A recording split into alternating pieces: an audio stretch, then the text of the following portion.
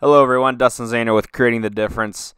Today we're going to be talking about sanding directions and the overall surface longevity of using those different methods. The first method that we're going to talk about today is sanding in circular motions around the bow tie. The bow tie is where the track flares meet on the bowling ball.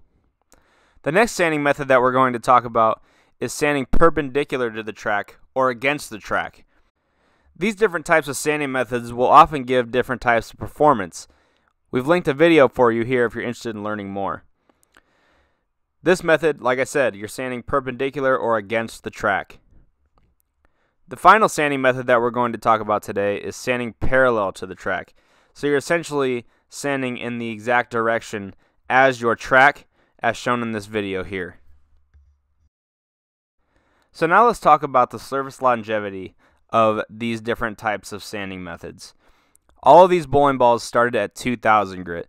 And we're actually going to go ahead and work in increments of 1,000 to truly get an idea of what is going on with the surface change. So let's talk about 2,000 to 3,000 grit. You can see the key on screen to have a good idea of which bowling ball is which. So let's talk about the bowling ball that was sanded against or perpendicular to the track. This bowling ball actually lasted 6 frames at 2,000 grit. And then it actually was the quickest to get to 3,000 grit. On the other hand, let's talk about the bowling ball that was sanded with or parallel to the track. This bowling ball was the second fastest to get to 3,000 grit, while sanding in circular motions around the bow tie was the slowest to get to 3,000 grit. Now this is where the data can get pretty interesting. When we take a look at the bowling ball that was sanded against the track, it again was the fastest to make the 1,000-point grit difference to 4,000 grit. Moving next to the with the track bowling ball, it was second fastest, and the bowling ball that was sanded around the bow tie actually didn't get to 4,000 grit until 2.5 games after the bowling ball that was sanded against the track did. And when we look at the with the track data, it was a game and a half faster to get to 4,000 grit. So now let's take a look at when this bowling ball gets to 4,000 and then gets to stable, which is 4,700 grit. Although I mentioned the bow tie bowling ball took the longest to get to 4,000, relative to after it got to 4,000, it actually got to 4,700, the quickest, only taking about a game and a half to get there. When we look at the bowling ball that was against the track sanded, it took 3.5 games to get to 4,700 grit. And then finally, the bowling ball that took the longest to get to 4,000 to 4,700 was the bowling ball that was sanded parallel or with the track. It took that bowling ball 5 whole games to get from 4,000 to 4,700.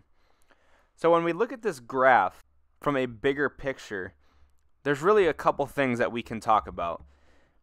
First, when we talk about the bowling ball that was sanded against the track, we know that this bowling ball will stay at its initial surface longer, but it will get to 4,700 grit quicker than the other two methods of sanding.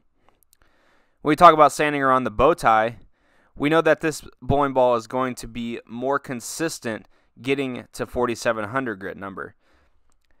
And when we talk about the bowling ball that was sanded with the track, this bowling ball got to 4,000 the second quickest, but was actually above that 4,000 number and took the longest to get to 4,700 compared to the other sanding methods. From a surface longevity standpoint, the data we have here is pretty interesting. When we compare the bowling ball that lasted the longest with the track bowling ball, it lasted 24% longer than the bowling ball that was sanded around the bow tie and 33% longer than the bowling ball that was sanded against the track. So the next time you go to sand your bowling ball, remember these different techniques and how they impact your bowling ball. If you're looking for overall surface longevity, then sanding the bowling ball with the track is the way to go, as it lasted 7 games to get to 4,700 grit. But if you're looking for earlier performance out of the bowling ball for about 4.5 games, then consider sanding the bowling ball around the bow tie. Because this surface is lower, it will inherently pick up sooner on the lane. And contrary to that, if you want the bowling ball to have increased length, then sand it against the track, as this bowling ball got to 4,000 and then 4,700 sooner than all the other bowling balls. If you have any more questions, need more information, check us out at ctdbowling.com. Dustin Zander with Creating the Difference. Have a great day.